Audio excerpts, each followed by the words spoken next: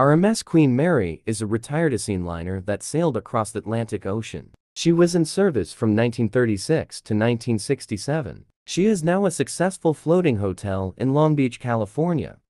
She is now sat in her harbor of Long Beach deteriorating and waiting for her repair. She is still open to visitors. RMS Queen Mary had her launch on September 26, 1934. She then had her maiden voyage on the May 27, 1936, and won the Blue Riband that August. She held the Blue Riband till 1952, when it was taken by SS United States. On the outbreak of the Second World War, she was converted into a troopship, then back into a passenger service ship during the war.